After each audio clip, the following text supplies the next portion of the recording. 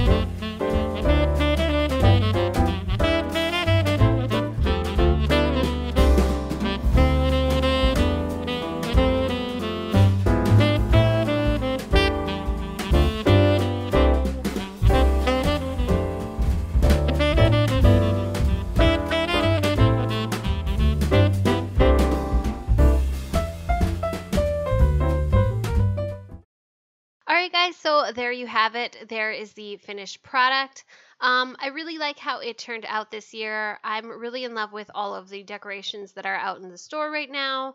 Some of these things I've had on hand for a while now, but most of these things I just picked up in stores. Stores like Joann's, Michael's, the craft store, Hobby Lobby, Target Dollar Spot, and even the Dollar Tree. Honestly, you guys, I try to keep my cost out of pocket for this project to a minimum because I don't like to spend too much, but I really like the personalized touch that it gives to my Christmas decor.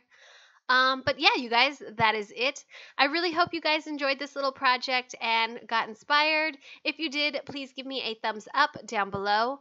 And if you guys are new to my channel, I hope you'll hit that subscribe button before you leave to join my little YouTube family here.